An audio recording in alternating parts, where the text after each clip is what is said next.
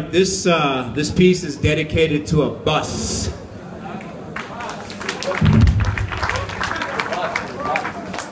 Want to translate? Okay. In Boston and New York, we used to have a bus called Fenghua Express. And this bus always got into accidents. It would catch fire, it would tip over, it would get into accidents. So this is called Fenghua Express. So sit back, relax, and enjoy the ride.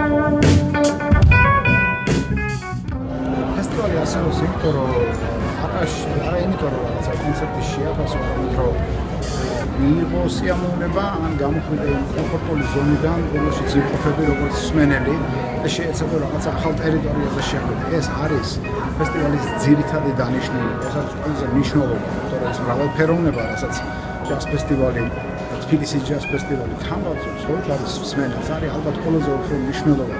ანუ შენ საშუალება გეძლევა, რომ შეხვიდე ახალ ტერიტორიაზე, დაინტერესდე იმ მუსიკით, რომელიც შენთვის უცნობია, არა მაინც და მაინც იმ მუსიკით, რომელიც შენ გიყვარს.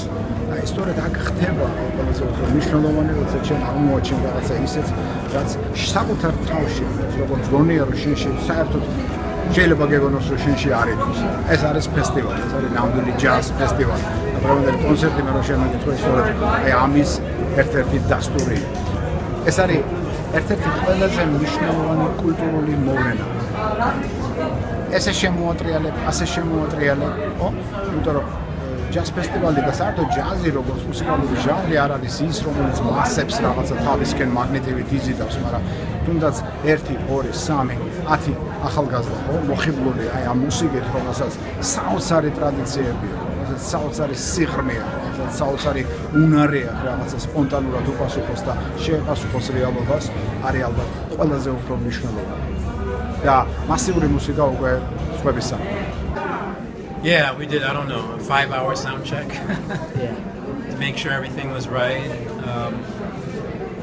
It was definitely risky because we had never played with the Georgian choir before. But by the way, they sound amazing, absolutely amazing. And in terms of me being a teacher and having a student like Georgi, it's far beyond I ever imagined. So, madlob. Thank you very much. With Romanis საღამო იყო ძალიან ამაღლებელი იმ ხრით რომ აი შეწყობა ქართული მუსიკის და ამერიკული ფიუჟენის სტილის ისე ორგანულად მოხდა და ისე უნებრივად რომ მე გიორგისაც ვთხარი რომ ძალიან დიდი კაი იდეა იყო და თვითონ დევიდ ფიუზინსკიმ მითხრა რომ გამაცნეს რომ ეს გიორგის იდეა იყო აი ეს რომ ჩემთვის ეს იყო ყველაზე კაი მომენტი, აი ყველაზე კაი მომენტი კონცერტის. და რაც შეეხება ჩვენ გაცნობას, ნიუ-იორკში გავისანი გიორგი, ჩემი კონცერტი რო იყო 3 წლის წინ, მოვიდა ჯერ კიდევ ბერკლში სწავლობდა, ბოსტონიდან ჩამოვიდა და მე ეხლა უკვე ნიუ-იორკში როცა არის, მაგითხავს ხოლმე კონცერტებზე და ძალიან თბილი და კარგი ურთიერთობა გვაქვს და იმედია რაღაცას გავაკეთებთ ქართულ ხმებთან ერთად.